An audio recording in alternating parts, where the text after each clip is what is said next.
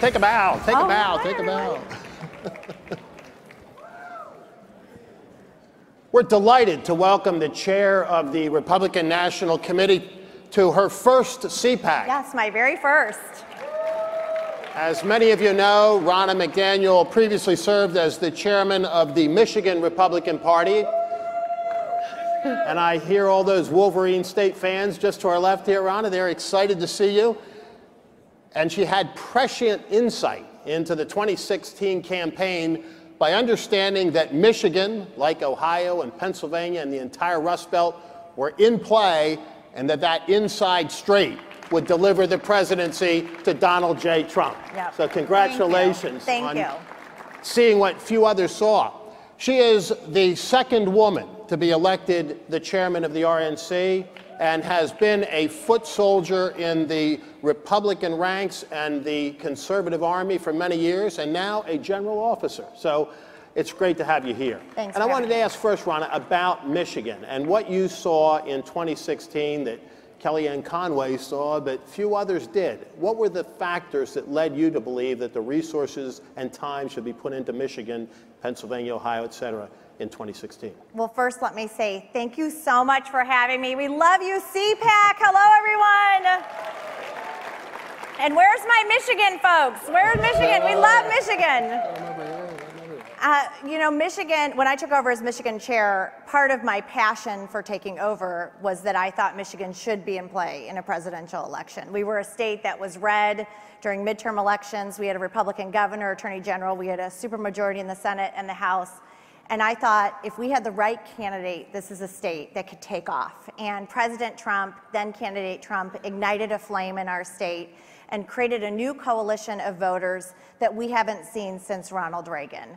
And so to see him come and talk about fair trade, to talk about putting America first, to say things like, every time we look at something at this country, as leaders in this country, we need to make sure it's affecting or helping bring American jobs. It's going to help American workers. That vision connected with our voters and coupled with the RNC and the state party and our ground game and our ability to recognize what was happening with the voters and to turn them out, we won for the first time since 1988. And in such an important win in 2016. And now we roll into the midterms. And as you know, the president was here this morning, told us all about the history of midterm elections and how they haven't always worked out so well for the party that controls the White House. As you're looking at 2018, what are the key factors for Republican victories? Well, how much did you love the president today? Wasn't he amazing? There's no better messenger for our party who gets that enthusiasm going and who relates to the voters how much we need them than our president. And he is exactly right. We need more Republicans, and we have to keep these majorities in 2018. History is against the party that holds the White House. In 100 years, the party that's held the White House has only kept the majority in the House 3 times. 3 times in that first midterm. We want to defy history, and we need Republicans energized and engaged. And when you look at Democrats, they were arrogant in 2016. They were complacent. They thought they were going to win the White House easily with Hillary Clinton. That is not the case in 2018. And we have to recognize that as a party. And everyone has to wake up with that sense of urgency, that same urgency that we wanted to win the White House, we have to use to protect our majorities in the Senate and the House, because our country is on a comeback. Jobs are coming back. Unemployment is at record low. We're taking care of our military. We're taking care of our veterans. This is a country worth fighting for, and if we don't do it, no one else will. So my call to all of you is stay engaged. We're going to need you in 2018. You're allowed to applaud. It's no prohibition. I want to ask you, though, about the key word that you used just a moment ago, and that is energy. Energy. The media has said that there's an energy gap or an enthusiasm gap between the D's and the R's right now. There's no enthusiasm gap here at CPAC, is there? Not at all.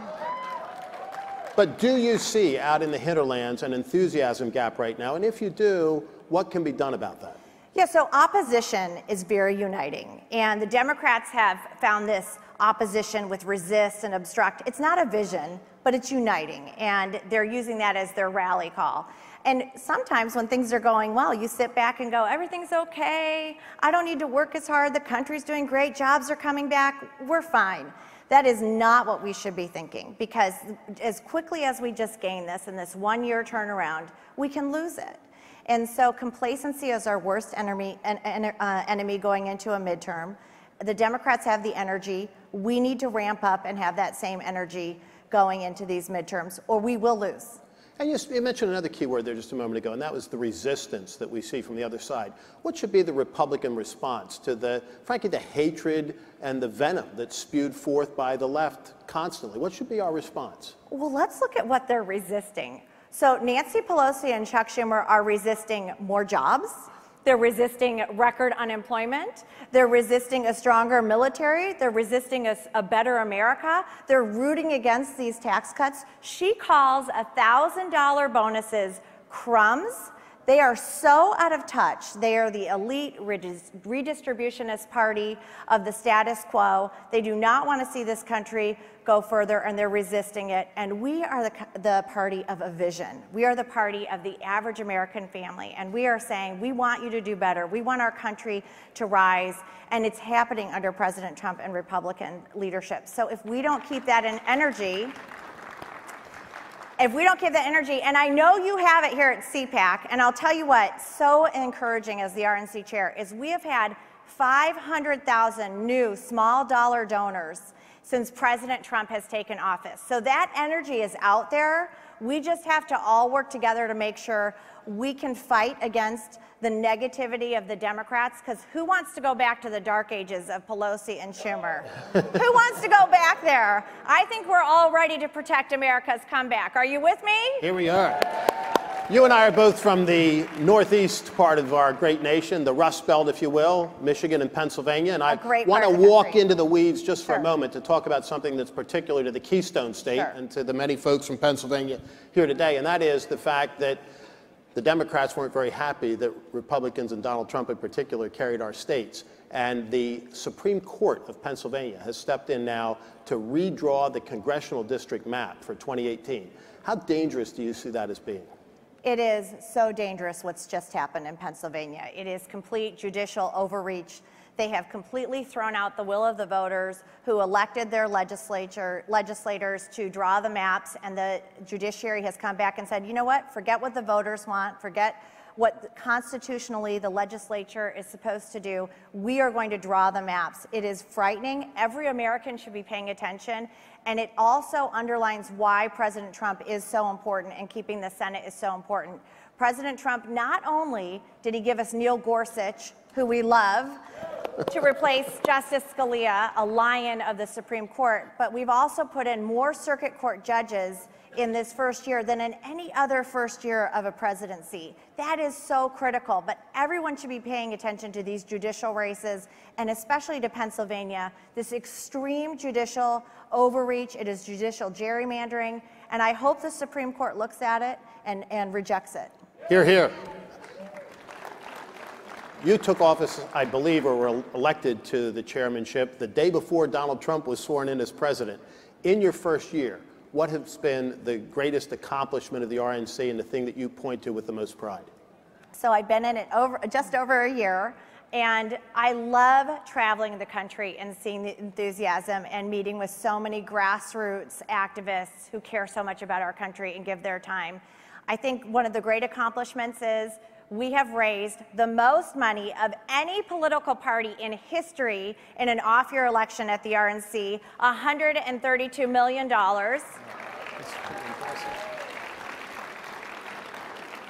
We have $40 million cash on hand. We have $23 million more than 23 times more than the Democrats. We've doubled them in fundraising. We're in 22 states. We are the most prepared we've ever been going into a midterm election. We've trained more volunteers, and we are ready to keep our majorities in the Senate and the House and governorships across this country. So real quickly, as we conclude here, with this room full of conservative activists, 10,000 strong, what's the thing that you would like them going home with enthusiasm, education, and the vim and vigor to really get involved? What are the things specifically that you'd like to see them do in 2018 to be more involved than they already are and to be more effective? Well, first, I want to say thank you. Thanks to every single person here who helped us win the White House in 2016. We couldn't have done it without you.